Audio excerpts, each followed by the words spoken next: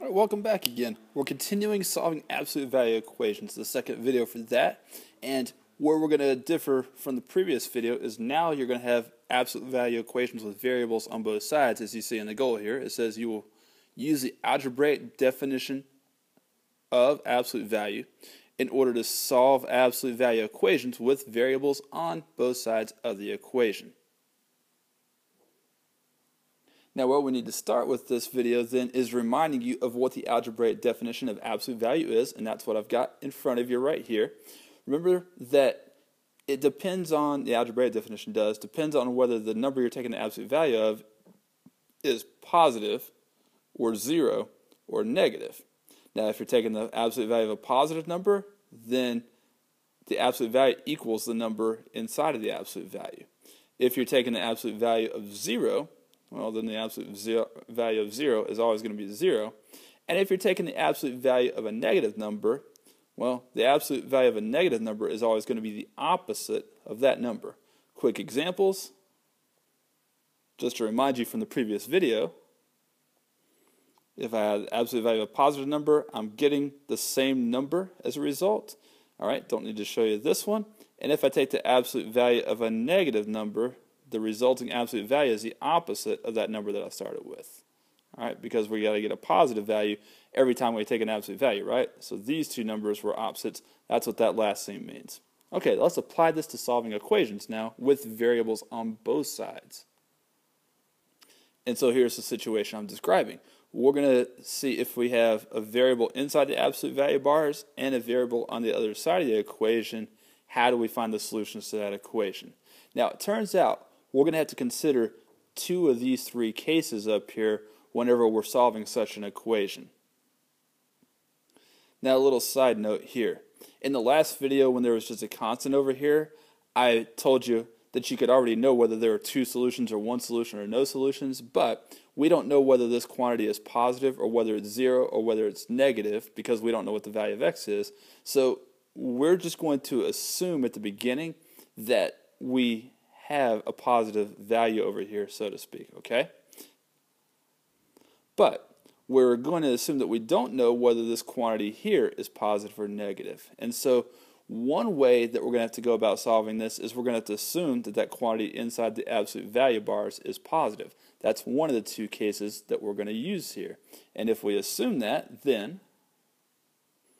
our assumption is going to lead us to believe that the quantity inside the absolute value bars and the quantity on the other side are the same, right? The absolute value, if you're taking the absolute value of a positive number, you get the same thing that you started with.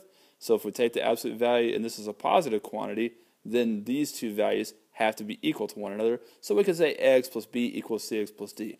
Remember, I was doing case 1 and case 2 with some equations before, so this would be the first case.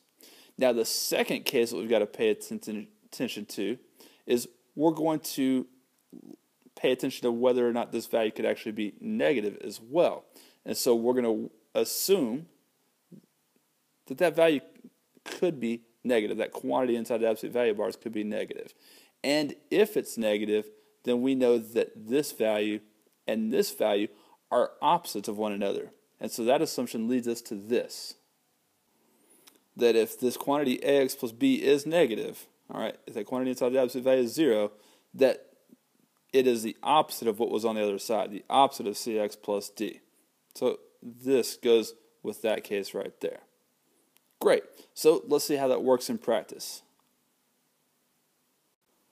Actually, there's one more matter to attend to before we actually see how that works in practice.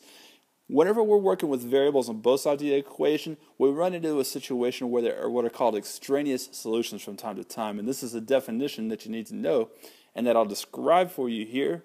And then when we look at examples, I will show you when we have a solution that's extraneous.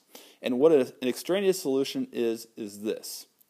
It is an apparent solution to an equation that must be rejected because it does not satisfy the original equation. All right, an extraneous solution seems to be a solution, but it actually does not satisfy the original equation. Now you're going to see in this next example where a solution is going to be an extraneous, and you'll see why it's extraneous as well. let's go ahead and dive into this, and you dive in pretty deep with these kinds of problems, to tell you the truth. Okay, so here's what we've been describing. We've got an absolute value equation with variables on both sides, and so we're going to have to consider two different cases in order to find our solutions. First, we're going to consider the case where this is a positive quantity in here, and it's equal to exactly what's on the other side of the equation. So you just write x minus 2 could be equal to 2x minus 5. But then we've got to consider the other case as well, where this quantity here, x minus 2, is negative, which would make it the opposite of this value right here. And so we would write that equation this way. We'd say x minus 2 equals, and then we're just going to put the other side in parentheses and put a negative sign in front of it. X minus 2 equals the opposite of 2x minus 5. All right, so we got our assumption for when this quantity is positive here and when this quantity is negative over here. Now we're going to need to solve both of those equations, of course. Let's go ahead and collect our variable terms on both sides. I'm going to do two steps at once here. Let's go ahead and subtract 2x from both sides, and x minus 2x will give us negative x. And at the same time, let's move our constants to the right side of the equation. We have to add 2 to make that happen, and negative 5 plus 2 is going to be negative 3, right? And then we have to divide both sides by negative 1 to finish getting x by itself, so x equals 3 is apparently a solution. And because we're thinking about extraneous solutions, that's why I want to say this is apparently a solution. We'll see if it really is in a moment. All right, now for the other case, we need to simplify the right side of the equation first using the distributive property. So let's make this x minus 2 is equal to negative 2x plus 5. And then I'll bring my constants, my variables to the left and my constants to the right again. Let's add 2x to cancel out the negative 2x. X plus 2x is going to give you 3x's over here. And then if I add 2 to both sides, I'll have a 5 plus 2 is 7. And I get x is equal to 7/3. Now this next thing that I'm going to write is imperative when there are variables on both sides of the equation. You absolutely have to take these apparent solutions that we got from following the methods that you need to follow in order to solve absolute value equations. We need to see if those apparent solutions actually work in the original equation. So you have to substitute answers into the original equation, both of them. So let's start with this one right here, x equals 3. And so I'm just going to put parentheses where both of the x's were and make my substitutions in the original equation again. Must be the original equation. Let me underline that. So we could say the absolute value of 3 minus 2 equals 2 times 2 minus 5. Or excuse me, not 2 times 2 minus 5. We got 3 for x, so let me put a 3 right there, right? And that'll give us the absolute value of 1 is equal to 6 minus 5. Or in other words, the absolute value of 1 is equal to 1. Now that's a true statement. And because we plugged this number in and it actually made the original equation true, that means that 3 really is a solution to this equation, which I will label up here. That is a solution. Now what we need to do is we need to plug 7/3, our other apparent solution, into the equation and see if it's actually a solution or not to that original equation. All right, so we're plugging in 7/3 here. The absolute value of 7/3 minus 2 is equal to 2 times 7/3 minus 5. Now let's do some simplification. Here we're going to have to do some subtraction with fractions, and so it would be nice if this was a fraction with the same denominator, and that's easy enough to happen. I could rewrite 2 as 6/3, so let's make that 7/3 minus 6/3. Here, let's go ahead and multiply 2 times 7/3, and that's 14/3. And then we would like, since we're going to be subtracting with a fraction, to have this written as a fraction with a denominator 3 as well. 5 is the same as 15/3. So that's the expression that we're going to get there. And then we'll get the absolute value of 7/3 minus 6/3. Well, that's 1/3. And then, well, we might put a slash to that in a moment. In fact, we're going to. Because on the right side, we're going to get 14/3 minus 15/3, which is negative 1/3. And it's impossible for the absolute value of any number to be negative, right? So that's actually false.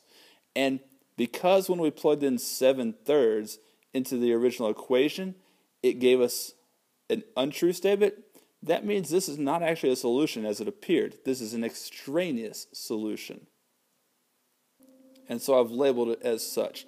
Now it needs to be clear on your paper whether you're saying each of these values is a solution or it's extraneous, okay? Because a lot of people think these numbers down here are the solutions, or this is the extraneous solution. They would say 1/3 is, but it was 7/3 that was extraneous, 3 that was a solution. And if you don't label that, I'm not going to assume that you've got it correct. Capiche?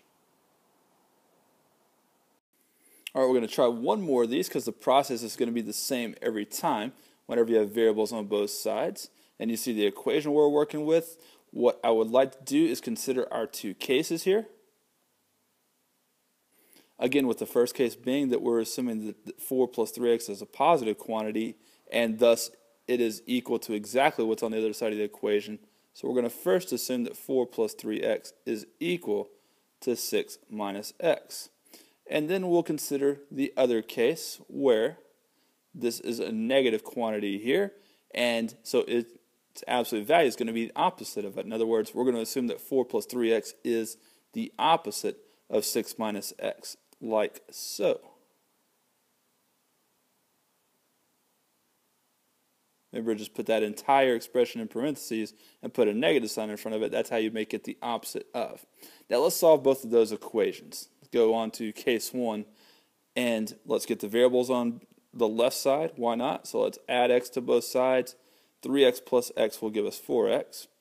And at the same time, we might as well go ahead and cancel out the constants from the left side by subtracting 4. 6 minus 4 is going to give you 2. And then 2/4 would be the value of x. In simplest form, that would then be 1/2. All right, so here's an apparent solution. You know at this point that we're going to have to plug that back into the original equation momentarily to make sure it actually is a solution.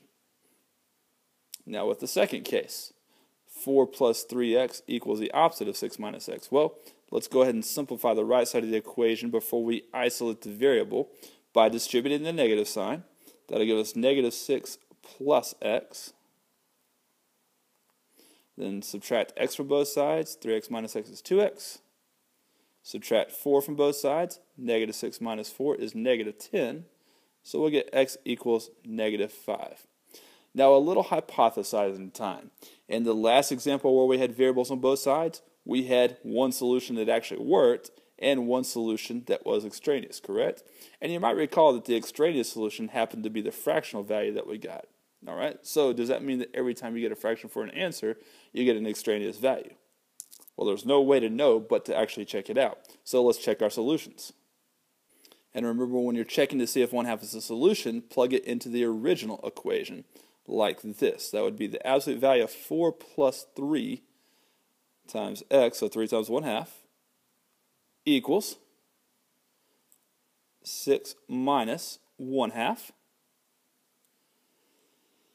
Okay, now simplifying the left side, you know that 3 times 1/2 hopefully is 3/2, and let's go ahead and turn this 4 into an 8/2 so that we can combine those two expressions on the next step.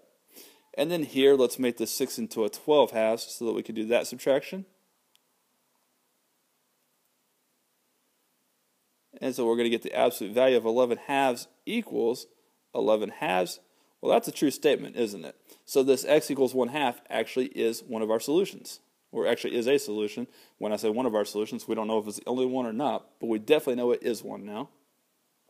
And again, make sure when you find out it is a solution that you label it as a solution. I'll look for that every time when there's variables on both sides. Now let's check for when x equals negative 5.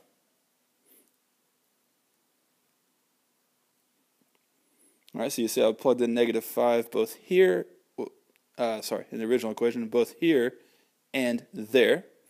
And so here, that's going to give me 4 minus 15, the absolute value of 4 minus 15.